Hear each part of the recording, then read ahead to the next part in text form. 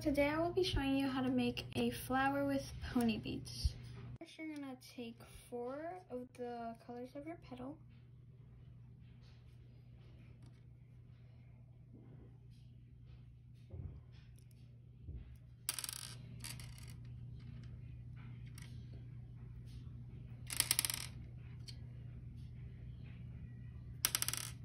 Then you're gonna put the color of the middle of your flower as the,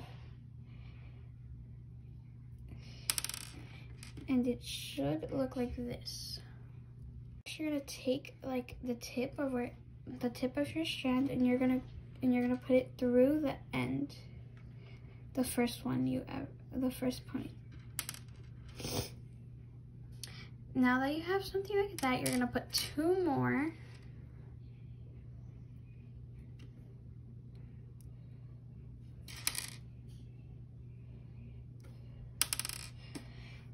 And it should look something like this. So you're gonna put this strand through this one.